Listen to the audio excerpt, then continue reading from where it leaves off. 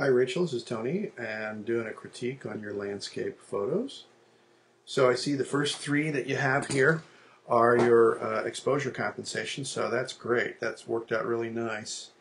Um, and as you can see, being able to use that exposure compensation to brighten or darken your pictures could be very important for what you're doing. The next one down here is with this one on this walkway leading off into the distance here. With the shallow depth of field, it's very nice with this little log right here, being in focus and everything else being kind of a softer, really emphasizes the sharpness of this particular little log pier, whatever they call that. And the fact that you have all this kind of brightness, sunshine on the walkway right here, it really keeps your eye focused in on that. So that works very nicely in terms of composition.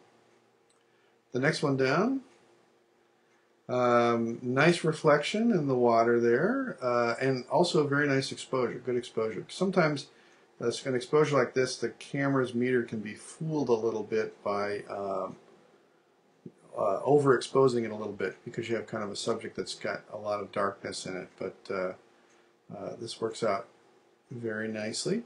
I might have cropped it a little off the, maybe I would have cropped a little of the sky to kind of have more of this emphasis right here. And I really love the reflection of the sky in here, and there might be this little bit of interplay between the actual looking into the water and also the reflection of the sky. This one is very similar to this one, but the exposure on this one, which is a little bit darker than what you have right here. And so this is kind of what I was talking about before. Sometimes if you look through the back of the camera, you can see that this is a little bit overexposed. And that's mainly because the camera's meter might have seen this even a little darker area right here and been fooled into, in terms of when you're using your exposure, that what it'll do is it'll overcompensate and make parts of your picture, or make this part of your picture a little bit overexposed. So perfect example to when, if you're looking through your camera and you get like a shot like this where the exposure and everything looks really nice, and then you get a shot like this where the exposure right in this area looks a little bit washed out. That's when you want to use that exposure compensation. This would be a perfect example. This next one with the berries, very nice. Red and green being complementary colors, you have that nice, basically how the colors work together going for you in this one. And the fact that you shot this with a shallower depth of field than what you did with these other ones up here. Like with this one, you have a much bigger depth of field, everything in the foreground to everything in the background being in focus. And then with this one, where you're shooting it with your aperture a little wider, maybe wide, all the way wide open, and you have a shallow depth of field, that the leaves and everything being out of focus in the background there really adds to the drama and the sharpness of these red berries. So very nice with that. This one also, sometimes it's hard when you're shooting in towards the sun, where you kind of get this kind of a wider looking sky.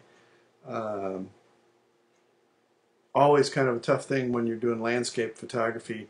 And of course, if you know a little bit about Photoshop, you probably could burn that down, make it a little bit bluer or whatever, to keep your eye really concentrated in on like this area in here, where your interest is of that bridge right there.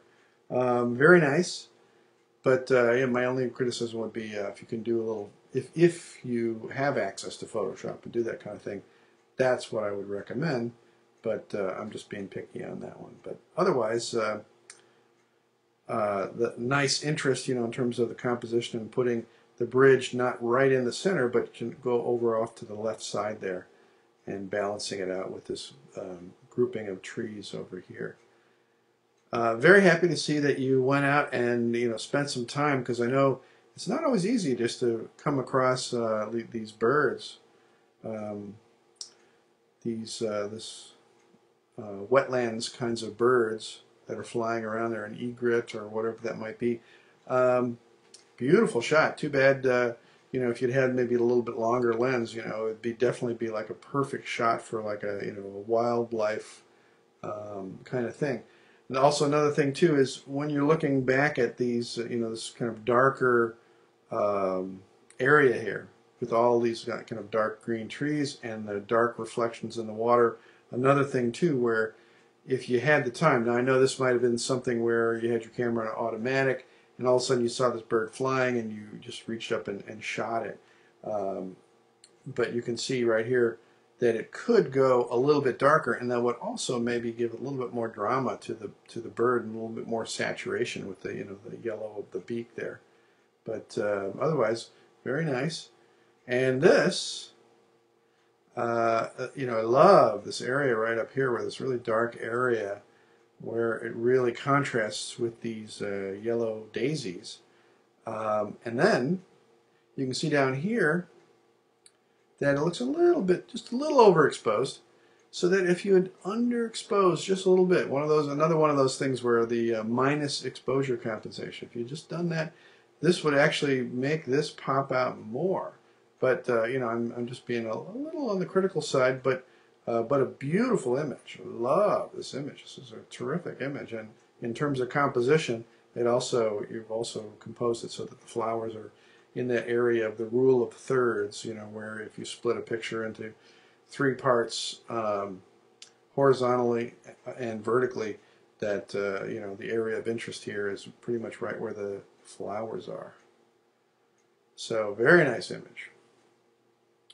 This is also, I really like this image too. Very a great wildlife kind of shot. Of course, if you could get in a little tighter, it's always one of those things where the interest of this is pretty cool.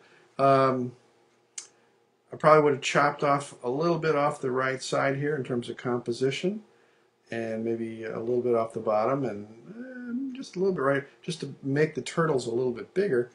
And as you can see right here too, you probably could have done another one of those kinds of things where you did a little bit minus exposure compensation to give you a little bit more contrast.